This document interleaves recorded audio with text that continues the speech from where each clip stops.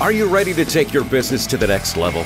Discover new strategies and tactics as Susan Solovic interviews today's top business leaders and entrepreneurs to reveal their stories and insights. Now, the host of the 1% Edge, the small business expert, Susan Solovic. And hello, and yes, I am Susan Solovic, and you are listening to the 1% Edge podcast. Let me ask you a question. Work-life balance. Is it a myth or is it a reality?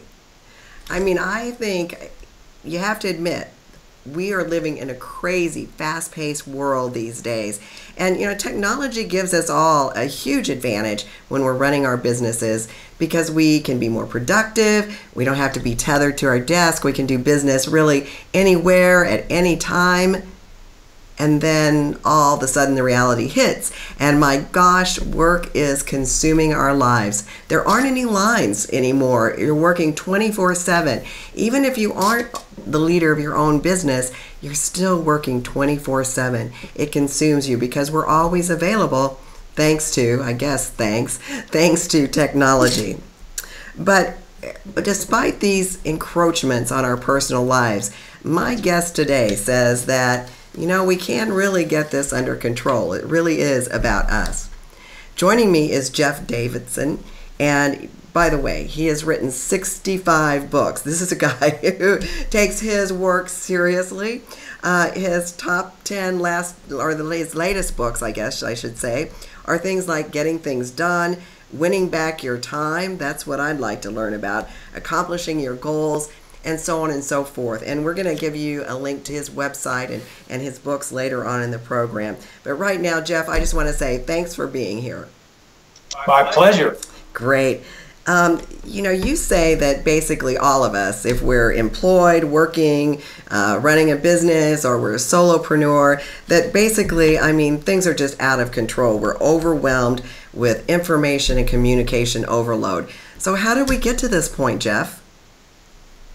We have to look at it historically, and it's not hard to understand that obviously before the internet, the volume of information to which we were exposed on a daily basis was nothing by comparison with today. But just to give all the audience members a perspective, in a single second on Earth, more information today is newly generated, in other words, becomes newly available, than a person could ingest at normal reading and viewing and intake speeds in the rest of his or her life. So said another way, every second on Earth, more than 80 years worth of new information becomes newly available. Then it repeats in the next second and the next and the next. After a minute, an hour, a day, oh my goodness. So what that tells us right off the bat is nobody should ever try to keep up with it all because it is humanly beyond impossible. But what we can do is make better choices as to where we give our time and attention.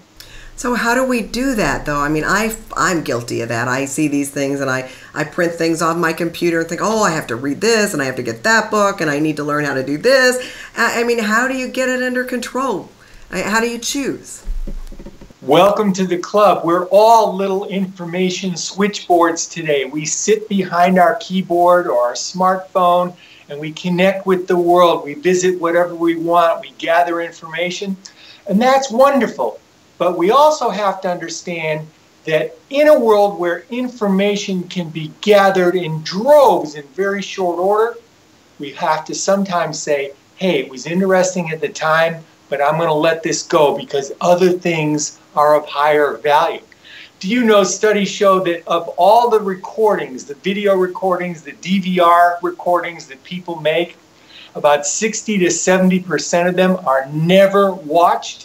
So we're over collecting. Once we understand that, we should be gentle with ourselves and say, okay, I'm going to let this go because other things have now emerged that merit my attention. And honestly, I get it stacked up, right? And then about once a year I go through it, and it is kind of makes you feel good to start throwing that stuff away and letting it go. So I understand that. I also find, and I'm sure all of you listening today are the same way, that I get interrupted a lot during the day. And my husband says I have ADD. I don't have ADD, but I'm multitasking. I'm doing one thing, I'm doing another, and then an email comes in or a text message, and I feel compelled to respond. How do you deal with that? Is that affecting our ability to balance things? And it seems like we're constantly interrupted and putting out fires. That is so true. And we are the first generation, really, in the history of the earth to be able to be subjected to all this information 24/7. And so we have to have personal filters in place. We have to make our own rules and say, for example, I am not going to switch on my smartphone the first thing when I get up in the morning. I'm going to give myself 15 minutes. Or there's a time in the evening at which I'm not going to be checking for messages. 8 to 10 or whatever happens to be in the evening is going to be a free zone, an information-free zone. Then triage also comes into play. Most of what we receive we can delete. Much of it we can delegate. Some we should act on right now, and then a lot we can park in folders and files for the future because we don't have to deal with it right now. So those 4 categories, delete, delegate, act on, and file, will help enormously. I like that. I tell you, I was guilty of that. I'm getting much, much better. Like if something came in, I think, oh, I've got to get to this right now. And I realized, well, wait a minute, there's no sense of urgency here. It can wait until later in the day or even tomorrow. So, and that's particularly true when I'm traveling because that gets into time crunches. And I figure, you know what, it can just wait until I get back to my office. And so I guess that wisdom comes with age, right? So, Jeff, you also have something you call a breathing space process. And that sounds so good to me. Just like, oh, just let it out. Tell us how the breathing space process works. Well, just from a very basic standpoint, you always get to go to sleep at the end of the day. All right? You always get to get up and have a decent breakfast. You get to take a shower. You get to relax at least for a minute or two here and there. I don't care how hectic your day is. Suppose you have 2 entrepreneurs in your 1% club. Suppose that both of them work on average a 10-hour day. Maybe that's a short day. Maybe it should be 11 or 12 compared to what they're really doing. But let's use 10 as a base.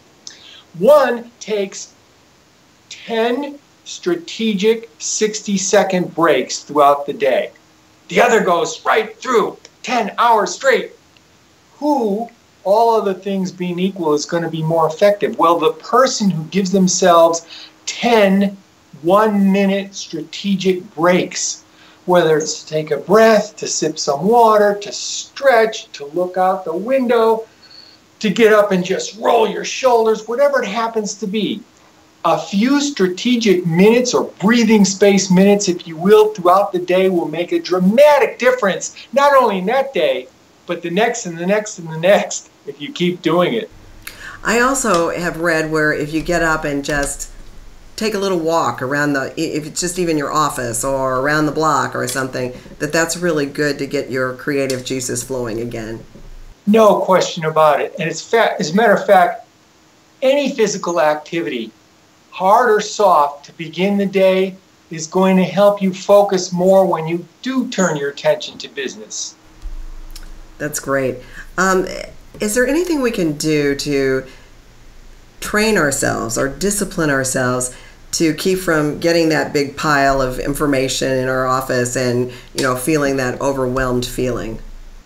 Absolutely. First, if we have any employees whatsoever, take the most junior person on your staff and give him or her all of the spam and junk mail and things that you've received, the catalogs that you don't want.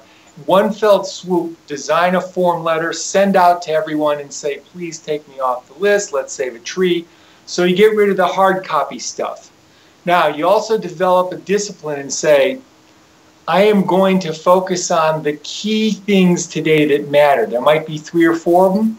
These others I'm going to get to, but I'm not going to let them into my intellectual periphery, if you will, for now. And if you keep focusing on what's more important, what happens in the end is a lot of times some of those other things take care of themselves. You mentioned the piles that pile up in your office and in your life. Well, the good news about piles, if there is good news, is sometimes when you wait 2-3 weeks or a month or two, you get back to some of those items, it's taking care of itself. It either is no longer of interest, it's no longer of value, the time has passed. You now look at it with new eyes and say, no, not for me. So a lot of times the delay can be a benefit. So you also, well, let me, before I ask you this next question, I actually, coming up soon is National Notebook Day. And I still, believe it or not, carry around a notebook where I write down my list of things to do, right? And I mark them off. I mean, to me, there's like that sense of completion. So you talk about the power of completions. Is that sort of what you mean when you talk about that? It's exactly what I mean. And whether you use a notebook or a laptop or a tablet or smartphone, the medium doesn't matter as long as it works for you. Paper, to this day, is still a medium that has value. You can drop it and it won't break. You can fold it. You can put it in your pocket. You can write on it. You can write over it, and so on. So I'm never going to knock anybody's system for getting things done as long as the system propels you forward. Absolutely. And in terms of completions, when you cross something out, psychologically, that is a benefit to you because now you're freed up, you have more focus, direction, and energy for what comes next.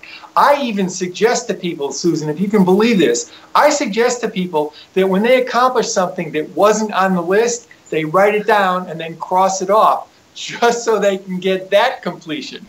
Well, you know, that's something that makes sense to me because it's visual. You've got it down there and you marked it off, even though it wasn't on your original list. You get psychic credit, exactly. Right. And the 1%ers love to get psychic credit because they're handling so many things, big and small.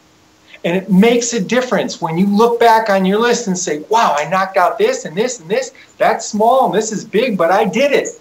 And then you go on to what's next and you feel great. So, Jeff, how did you learn all of this? I mean, do you apply all these things to your life and your business as well? Every darn day. And the answer, how did I get to this stage? Trial and error over decades. And what happened was, as I was speaking to groups, I've spoken to 980 groups now, as I was speaking to groups and people would come up to me with their issues and their problems, I'd read the surveys and we take little polls and stuff. Over the years, I honed and refined some of these systems. I got good ideas from people, or I saw the way, and then pretty soon, what happens, well, I say soon, 10 years or more, but within a decade or so, you get to a point where you're saying, hey, this is a pretty good body of information that works for most career professionals, be they entrepreneurs, corporate executives, newbies within a firm, seniors about to retire. And so by and by, you get to answer just like all the answers you have for your people. Yeah. So what would be your best piece of advice for someone who's really struggling right now? Master the art of doing one thing at a time. One thing at a time. As simple as this sounds, that is the key to high productivity, because if you will give your all, just like we're giving our all on this broadcast, and we're done, we'll turn to what's next. But right now, we're not doodling, we're not looking out the window, we're not thinking about what comes next. We're not texting and checking Facebook. Exactly. We're giving it our all, and when we're done, we'll be complete, and we can turn to what's next. For entrepreneurs who have a never-ending stream of tasks, be it with customers, employees, instruction manuals, new vendors, financing, productivity, what have you, give it your all. And then and only then turn to the next task. But if you try to juggle 6 things at the same time, well, it might be psychologically satisfying in the short run. Look at me, I'm juggling this and that, aren't I something? But the fastest and easiest way to get through 6 tasks or any list of tasks is to take the most important one, go as far as you possibly can, completion if you can, then and only then go to 2, 3, and so on. Great, great advice. Now, you have an offer that you want to tell our listeners about, and that is you've got the book, The 60-Second Self-Starter, and you've got 12 accompanying audio, video programs on high productivity. Tell us about that offer.